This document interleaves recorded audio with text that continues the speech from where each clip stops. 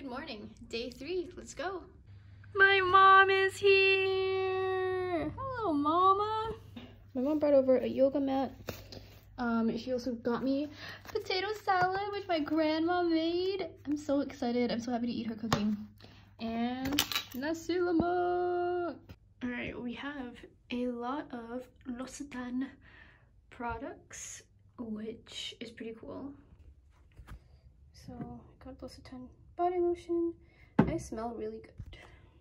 So my plan is to not watch any Netflix or read any books until day 7 or 8, just to trick my body into thinking that my quarantine's only 14 days. I'm so sorry. So clearly I was not expecting to see someone actually there. But my friend Damien suggested that I get an HDMI cable from the reception, and I had to sign a loan form. Good morning. It is the start of day 4, and I just realized I did not bring a hairbrush or a comb. So we'll see what my hair looks like at the end of the 21 days. Here's my mom coming to visit me again. Oh, she's texting me something. My mom just dropped this off. We got fish soup, and we got some California tamaki. So it is 12:30 on day 4, and I've literally just sat on this couch and eaten. Like, that's the only 2 things I've done.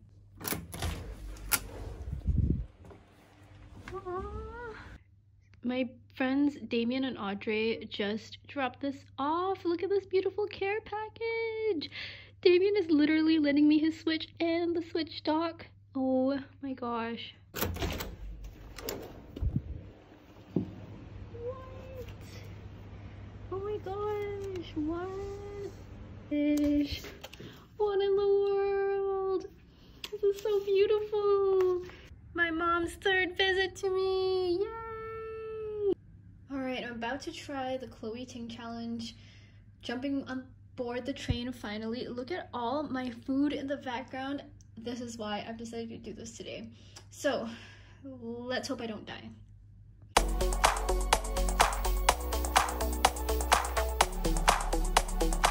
Chloe Ting needs to come with a warning. Oh my gosh. Okay, now that this butt cramp is over, I don't know if I want to continue the challenge. I think I'm just gonna go to the ab exercises because I don't want that to happen again. Because also I'm in isolation, like I'm in quarantine. What if something bad happens to me, right? Like what if I actually sprain something and I die? Okay, not die, but if I sprain something, like I can't fix it. So I need to be careful, right? Yes, right. All right, so overall day 1 of working out was not very good. We're gonna try to ease into it next time. If we even work out again. All right, I got my first call from the ICA. This is day 5. It's about 11 a.m. And they couldn't get me on my WhatsApp because I think there's a typo in the phone number, but they just called me via the hotel phone, which I think makes more sense, honestly, because I can't leave the hotel. So if I had a phone, I could be like, you know, wandering around, which I wouldn't. But yeah, so they called the hotel room, and then I answered, and then they were like, oh, just to verify that you are actually there. I'm like, yeah. So I kind of feel like a sim. I literally just stood and stared outside the window out here. It's a nice view. Stared out the window for 30 minutes. So I just walked 5,000 steps around my room. That was 140. I don't know if you guys can hear the construction, but yeah, that's been going on and off all day. And I haven't heard it before. I hope it doesn't continue. Wow, just look at my hair this morning. Day 6, baby.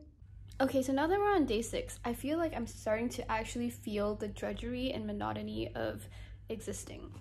That was very dramatic. It's a rainy, blustery day in Singapore, and I am on day 7 of my quarantine. Wow, this is crazy! A Nintendo Switch on the big TV. It is day 9, and our sleep schedule is officially messed up. I am really surprised that the hotel didn't call to check that I was not dead, because but I'm glad they didn't. Because I was sleeping. Because both my breakfast and my lunch were out here, and it's 2 p.m. So I just got a courtesy call. So like every day they call and they're like, oh, how are you feeling? And they always get so thrown off when I say how are you back to them, and they like laugh and they don't know what to say, and I'm like it's kind of sad that nobody asks them how they are. But oh, another call. So my grandma made rendang and rice for me, and my mom brought it over, but I don't have a microwave, so I am MacGyvering the situation. So I was just woken up by the immigration people calling again, but this time it's exciting news. It was to schedule my swab test for the 14th day, so it's gonna be on Friday at 9 a.m. Which is like 2 days from now. I slept at 3 a.m. clearly not functioning, and they were also calling for a location check. They also sent me a WhatsApp link to like pay for the COVID swab in advance. So yes. Okay, so Singapore just released a statement that said that quarantine is going to be reduced from 21 days to 14 days because there's no evidence that the new variants have a longer incubation period. But I'm here. Hi, what do I do? Yes! Oh my gosh.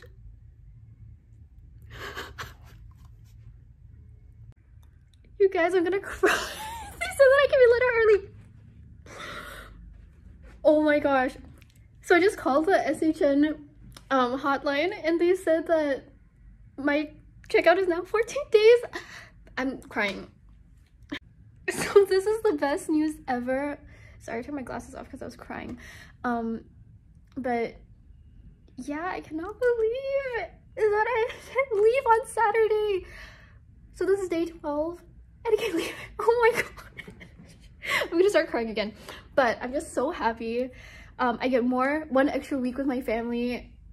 I'm just so happy, and they're gonna refund. They said that the refund will be processed in like 2 months, and it was just an automated message that I listened to. I'm so like they planned in advance. They were good. They recorded a message for everyone who's like currently on the quarantine notice. Yeah, so I'm just over the moon. Also, awesome news. It is my second last day. I leave here in 48 hours. And I am so excited. I even got the vaccine registration link. I've been trying to get the registration since like 2 weeks ago, like since I landed basically. And they finally sent it to me and I just signed up. I'm so excited. I'm gonna get it like right after I check out. So hopefully it'll be fine. So the swab was supposed to be at 9 a.m. and it was 8:50 when they came to get me, so I was not exactly ready yet. So the lady rang the doorbell and then she went to get someone else, and so that's her waving me over. Okay, thank you. Oh my gosh, we're outside for the first time. Outside? Can I go into it? Okay.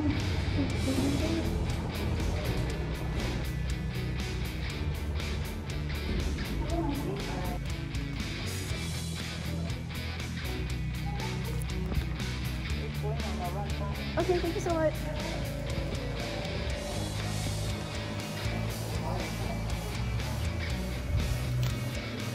Please kindly follow my colleague. Thank you. Okay.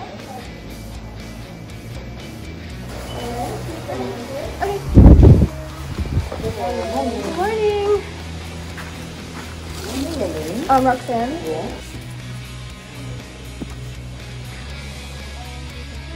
Thank you. Okay. Damn. That was really painful.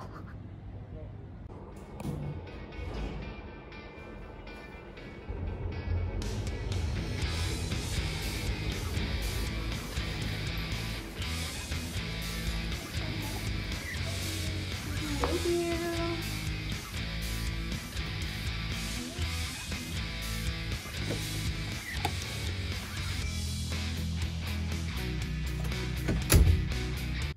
This came with breakfast today, and it's a checkout procedure.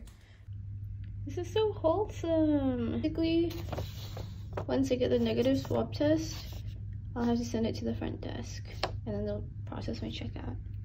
So they just called me about the checkout procedures for tomorrow. They asked if I needed any luggage assistance, and they also asked if I needed anyone to like flag a taxi for me, which is really nice. So yeah, 10 out of 10, Regent. You've been awesome this whole time. So I just got my negative COVID results. I actually didn't get a notification. I just checked myself on Health Hub, and it's negative. So I sent it to the front desk, but you know, if you didn't get your COVID results yet, I would advise you to check Health Hub if you have a SingPass. Okay, so I sent in the results from Health Hub and they said I have to wait because ICA has not written to them yet, and ICA is going to send them a list of people who are approved. Bureaucracy.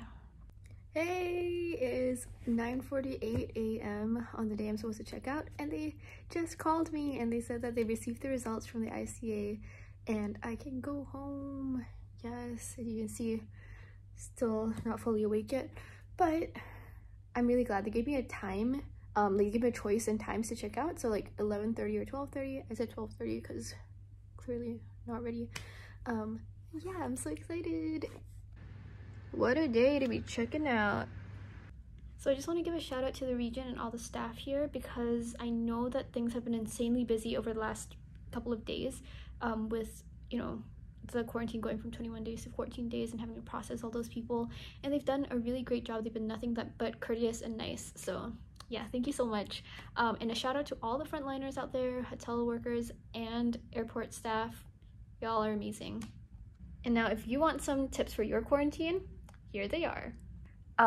So things I did not expect in the quarantine were the temperature.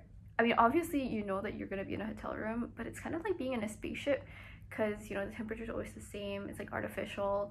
I wore a lot of leggings, so be prepared for that, because like the windows don't open here, and I think that's the case in a lot of hotel rooms. The second thing is, don't be afraid to ask the hotel reception if you need anything. For example, like I got the HDMI cable from the hotel, so yeah, they're always willing to help. Also, ask your family and friends outside to bring you anything you need. I mean, don't be afraid to ask for help. One thing that really helped me, I walked 5,000 to 6,000 steps a day, like average.